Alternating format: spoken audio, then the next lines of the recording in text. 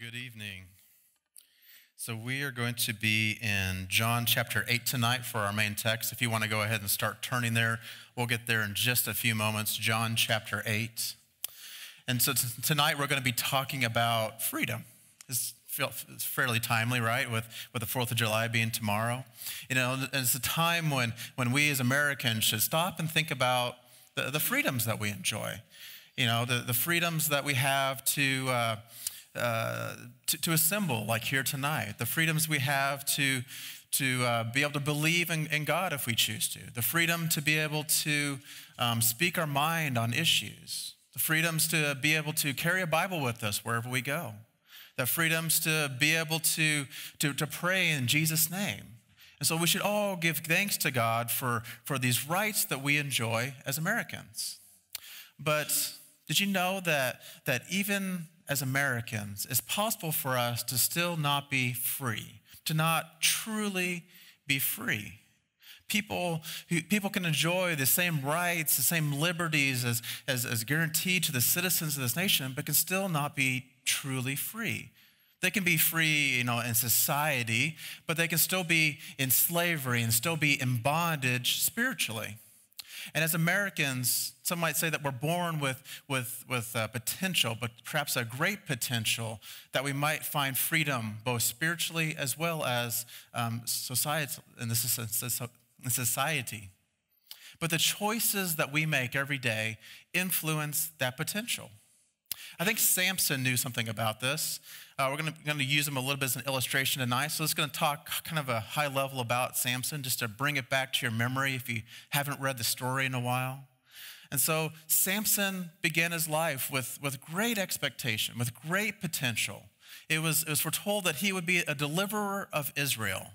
And according to scriptures, he was to be a Nazirite from birth. Even his mother, while she carried him, became a Nazirite. And if you aren't familiar with Nazirite vows, it means pretty much that they took 3 sets of vows, and they did this to set themselves apart unto God. As a sign of these vows, of this vow to the Lord, they would never cut their hair. They weren't supposed to touch dead bodies, and they weren't supposed to drink wine. And you might think, well, what do these things have to do with being set apart to God? Well, they are symbolic in nature. Never cutting their hair. If you took someone who was a Nazirite and who wasn't a Nazirite, you stuck them next to each other, you'd be able to tell the difference. They would stand out in their appearance. Their appearance would set them apart unto God. Never touching a dead body would give the appearance that they are somehow uniquely alive. And the prohibition against strong drink meant that they would not seek any stimulus in their lives other than God. And so people took a Nazirite vow because the average person, because they didn't want to be average. They wanted to be exceptional. They wanted to be exceptional Israelites. They wanted to have be exceptional spiritually, if you will. And Samson was a Nazirite from birth. And so he followed these vows. But Samson wasn't like other Nazirites. He was a little bit different, right? He had some extra physical abilities. He had exceptional strength. And from the outside looking in, it might have appeared that Samson could do anything. And truly, whenever the Spirit of the Lord came upon him, nothing could stand in his way. But if you know the story, you know that when Samson grew up, when he became an adult, instead of delivering his people, sadly, his life falls apart. It starts out as he begins to pursue a Philistine wife despite his parents' objections. He continues a downward spiral as he starts to hang out with friends that are a bad influence on him. And he continues to use his power, but not to deliver his people, but instead for selfish reasons, for wasteful reasons. And one at a time, he begins to break his Nazirite vows. It starts out that he touches a dead body, a dead carcass. But shortly after that, he finds out that he still has his powers. A little bit later, he drinks some wine, but he finds out that he still has his powers. But then he begins a relationship with Delilah. And eventually, she's able to get out of him that the secret to his strength is in his hair. And this time, when this last vow is broken, something different happens. His power is gone. And the saddest part of it all is that he doesn't even recognize that the power had left him. In Judges 16 and 20, it says that then Delilah says to him, Samson, the Philistines are upon you. And he woke up from his sleep and thought, I will go out as before and shake myself free. But he did not know that the Lord had left him. He had become so desensitized to his spiritual situation that he didn't even know that the Lord had left him. And his great potential would go unfulfilled. And if you know the story, you know it doesn't stop there. It continues on. It gets even sadder because in verse 21, it says that the Philistines, that they seize him, they gouge out his eyes, they take him down to Gaza, they put him in shackles, and they set him to grinding grain in the prison. And so the man that was to free all of Israel is now in an oppression by the Philistines. He is now blind. He is now a captive slave. He is now grinding grain in a prison. His life is literally caved in around him. It's a tragic story, right? He was to liberate his people, but now he has fallen into servitude and slavery. But this isn't just a story of Samson, right? It's a story of countless people that have lived between then and now. People who it could be a mirror to their lives, people that had great potential but have somehow fallen short and found themselves potentially even in bondage. And surely we all know someone like that. Samson was meant to be a deliverer, but instead he had become a slave. And so tonight we're going to take a look at John chapter 8 verses 31 to 36. And our goal tonight is to discover what lies behind slavery and what is the prescription to break free of slavery. What should our motivation be? How can we get on that path of freedom? And so in this passage tonight, we're going to pick up in the middle of a dialogue between Jesus and some religious leaders. So Jesus has already proclaimed that he is the light of the world and implied that his opponents, these religious leaders, that they're in darkness. He's already warned the Jews that they're in danger of the fire of hell because they're from below and he is from above. And while they're still licking their wounds from this, Jesus continues the argument even further, suggesting that they might actually be in bondage. Let's take a look. John chapter 8, verses 31 to 36. It says, to the Jews who had believed him, Jesus said, if you hold to my teachings, you are really my disciples. Then you will know the truth, and the truth shall set you free. They answered him, we are Abraham's descendants. We have never been slaves to anyone. How can you say that we shall be set free? And Jesus replied, very truly I tell you, everyone who sins is a slave to sin. Now a slave has no permanent place in the family, but the son belongs to it forever. So who the son sets free is free indeed. So in these verses, these religious leaders that Jesus was talking to, they thought that they were free. They thought because they were descendants of Abraham's that they enjoyed freedom.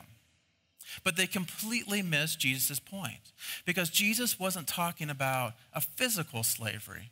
Jesus was talking on a spiritual level. And we can see that by their answer in verse 33 where it says, we are descendants of Abraham.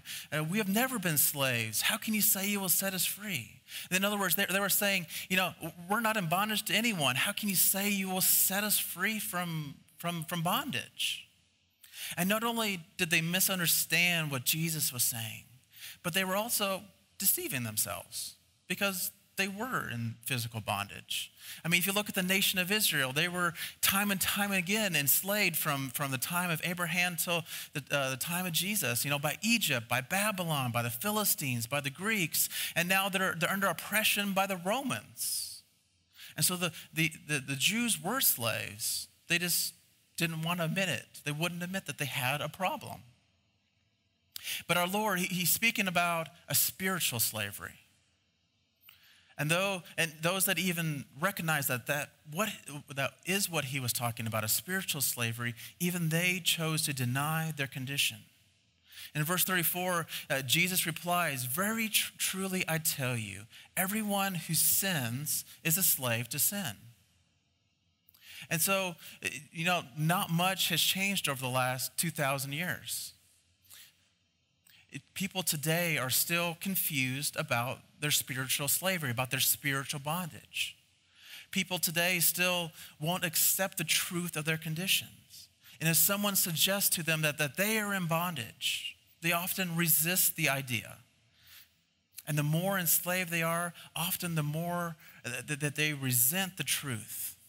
I kind of like how John Calvin puts it. It's an old English, but I think it still makes sense today. He says that the greater the mass of vices is one buried under, the more fiercely and bombastically does he extol free will.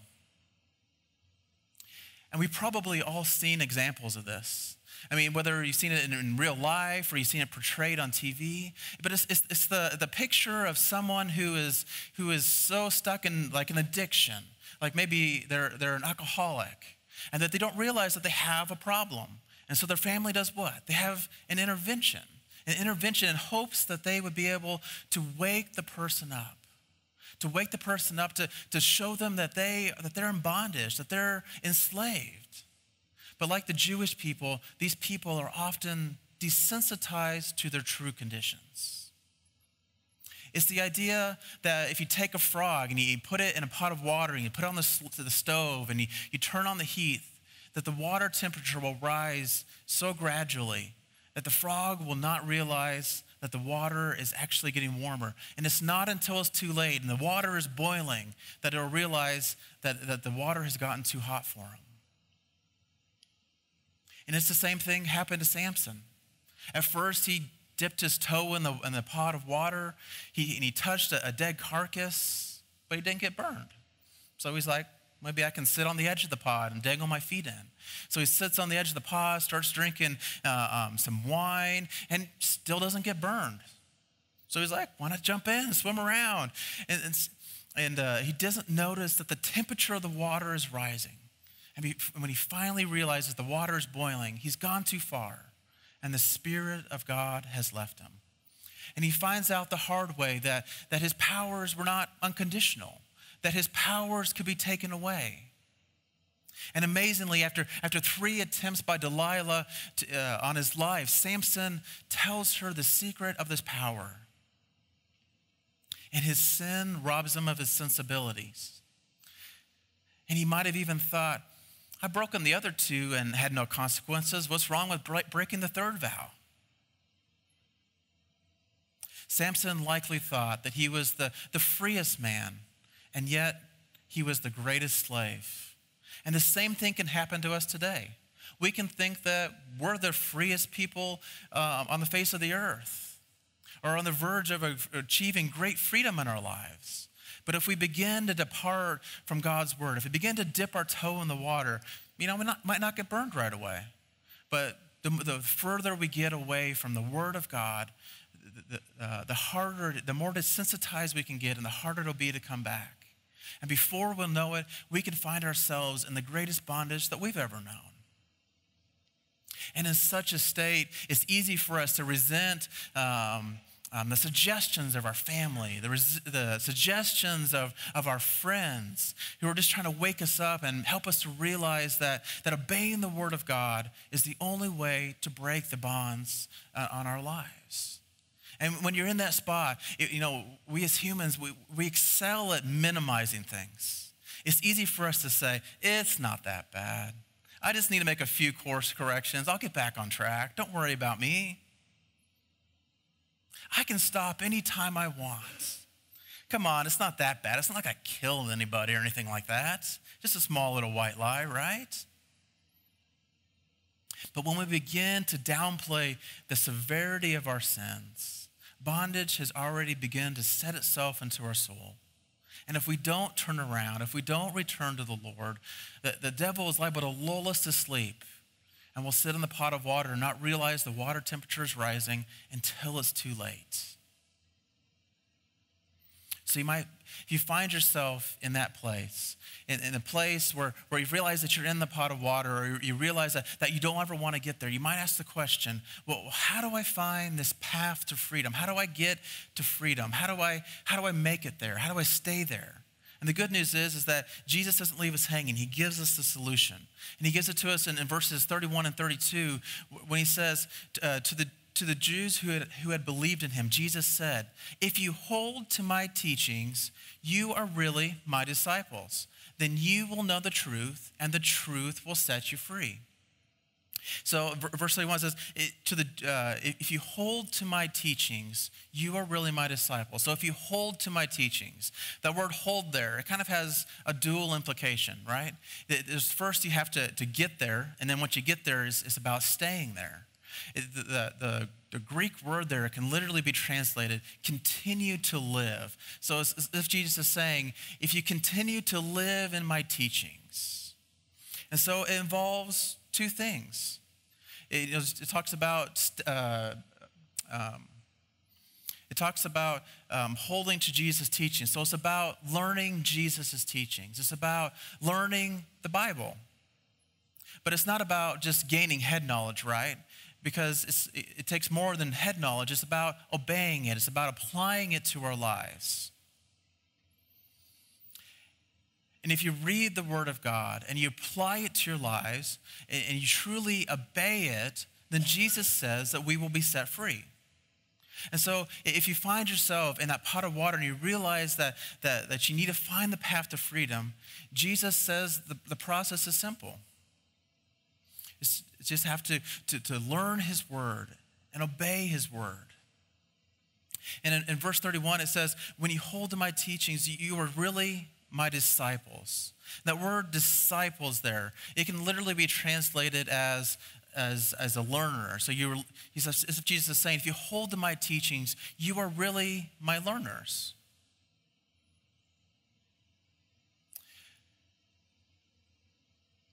That is, if you put yourself, if you hold to his teachings, if you learn his teachings, if you apply them to your life, then you will be in a progressive state of being set free, a progressive liberating state.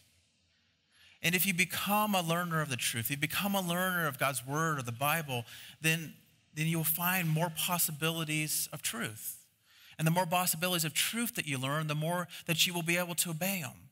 And the more that you obey him, the more open you are to the freedom that God wants to give you. And in verse 32, it says that then you will know the truth. And by becoming a learner and by holding to Jesus' teachings, we open ourselves up to truth. Not scientific truth, not historical truth, but spiritual truth. We learn about the nature of man. We learn about the nature of God. We learn about the path to salvation. We learn about how to get on the path to freedom. And we become confident in these things as we hold to them, as we learn them and apply them to our lives, as we hold to them. And with this truth comes freedom. And so as one grows in the knowledge of truth, the more freedom is possible. And the more that we hold to it, and the more that we continue to learn of his word, the greater the learner we become, the more open we are to his truth. And the more truth that we learn, the more truth that we apply to our lives, the freer we can become. And it becomes cyclical. It becomes a pattern that repeats itself over and over again. And Jesus says that the key to all of it is holding to his words, to continually living in his words. And living in his words begins with being a student of God's words. And if you compare, this present church age to several of the church ages in the past, it would be easy to see that this generation, that this culture of ours is one that tends to be biblically ignorant. And so these people, they fail to take this first step of learning God's word. And yet it is just as important today as it's ever been throughout all the church ages. In Matthew 4:4, Jesus says, man shall not live on bread alone, but on every word that comes out of the mouth of God. And it still applies today. In Colossians 3:16, it says, let the message of Christ dwell among you richly as you teach and admonish one another with all wisdom, with the psalms and hymns and songs of the Spirit, singing to God with a gratitude in your heart. And it's still true and necessary today. And in 2 Timothy 2:15, it says, do your best to present yourself as one approved, a worker who does not need to be ashamed and who correctly handles the word of truth. It's still as important today as it's ever been. And so we all need to know God's word. It's not just for the preachers. It's not just for the children's workers or the youth workers. It's for all of us, anyone who calls himself a believer, a Christian. And yet, even if we take this step, even if we take the step of learning God's word, I think that our culture is also pretty bad about obeying it. And yet, how does freedom come? It comes from not just learning God's word, but obeying it and applying it to our lives. And then Jesus says that we can be set free. And as we get freer, the more exhilarating it is in our lives, the more motivated we are to study God's word. And then the more that we obey God's word, and then the more freedom that we can find. And then cycle goes on and on and on, and we get freer and freer and freer, and we go from freedom to freedom to freedom. And I think that the reason that many Christians today often experience a lack of spiritual freedom in their lives is that they first often lack the study of God's word, that they are biblically illiterate, that they don't obey the simple truth of holding to God's word and learning his word, but not just learning it, but applying it to their lives. And so perhaps if you look at your life and you say, I'm not as free as I like to be. I feel like there's more freedom that needs to be in my life. Then perhaps it's time to take time and examine yourself. Are you spending the time that you need to studying God's word? Are you spending the time that you need to obeying God's word and applying it to your life? And Jesus presents a solution. Jesus presents a solution that we should hold to God's word. And then in verse 35, he gives us a portrait of what this freedom looks like. He says, now a slave has no permanent place in the family, but the son belongs there forever. So the son, he belongs. He's at home, right? He belongs there. He can stay as long as he likes. He has all the freedom. He has all the ability to do whatever he wants. But the slave has no rights. They have no permanent place. And at some point, they're likely going to get asked to leave or sold off to another owner. And so if you are a slave to sin, then the son's freedoms are not your freedoms. But Jesus continues the thought in verse 36 when he says that who the Son sets free is free indeed. And the Son is Jesus. And so and Jesus is the one who enjoys the freedom of the house. He is the one he's the one who wants to give us freedom. And the freedom that he enjoys is a freedom that we too can enjoy. So that it's like the freest person in all the universe is wanting to pump more freedom into our lives. He's wanting to make us free indeed. Freedom to rise above our sins. Free to live holy lives. Free to be freer than we've ever been before. Freer to choose right from wrong. Free to choose the best.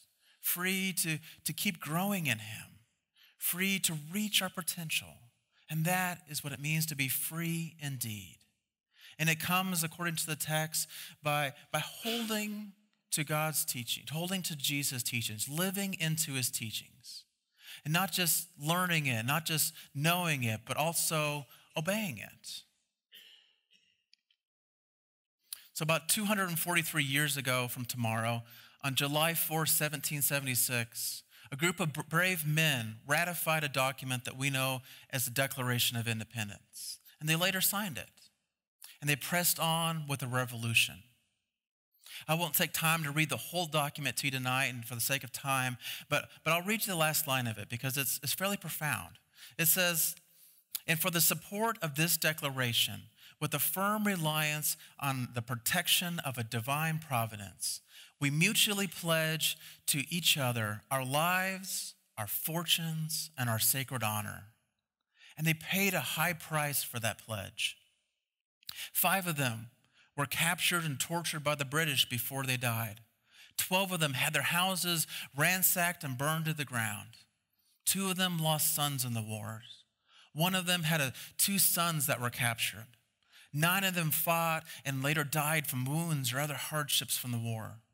One of them, Carter Braxton of Virginia, and he's a wealthy plantation owner, and he watched his ships get swept out to sea by the British. He sold his house and died in rags. Thomas McKean was so hounded by the British that he had to constantly move his family. And he served in Congress without pay, and he died a poor man. Thomas Nelson, his house was seized by the British in the battle for Yorktown. They were using it as a command post. And he went up to George Washington, and he urged him to open fire on his own house. His house was destroyed, and Nelson died bankrupt.